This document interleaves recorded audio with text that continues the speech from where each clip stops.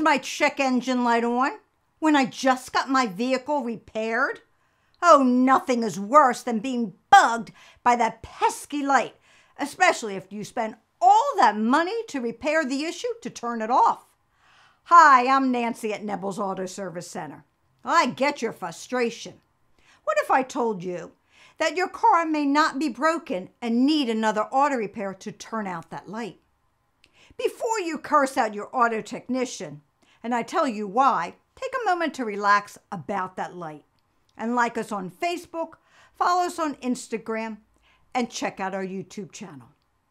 Your check engine light, it's triggered to come on when your powertrain control module, commonly referred to as a PCM, detects a problem. Now the PCM is like the brain of your vehicle. It monitors the functions of the engine and transmission, the two components of the powertrain.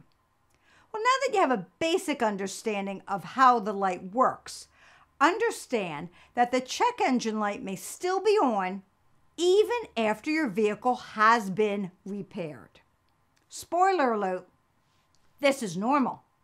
For the PCM to monitor the powertrain, the computer needs to see each system to detect no further problems.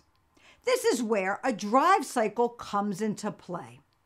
Well, just like repairing your laptop, all it usually takes is rebooting your computer.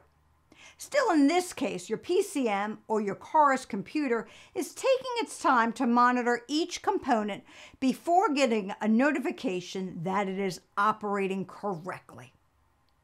The drive cycle refers to driving your vehicle anywhere from 50 to 100 miles before the PCM has been able to monitor each system and determine that the repair has fixed the problem, hence the check engine light going out. Check out my other video where I explain the drive cycle in further detail. Well, thank you for watching, and look for a video every Wednesday. Call for your appointment at 609-625-3286 or schedule it online through our website. We are located here at 5473 Summers Point Road in Mays Landing. And you got it, of course, next to Freddie J's Bar and Kitchen. Thank you for watching.